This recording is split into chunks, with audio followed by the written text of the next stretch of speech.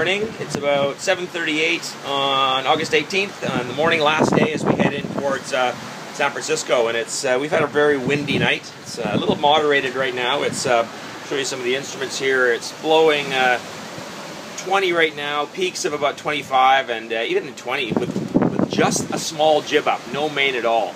We're sitting going along at 6/8. We've had some surfs up over 12 knots, and that's why we're not running with a main anymore. Bit of traffic out there. See a couple of AIS targets. That freighter up on the right-hand side, we just had to talk to him about half an hour ago and jive and get out of his way, and there's a little fish boat coming up. Sea state right now, and I know it won't show up on the camera at all. Not too bad. A little bit uncomfortable. It's 8 to 10 foot swells. The bigger ones, the other smaller ones are about 6 feet. And obviously from behind us we're running dead downwind. But the boat's handled it really well. It's been obviously no waves on deck at all, and you know, a bit of slewing around once in a while when a big wave catches one hull before the other.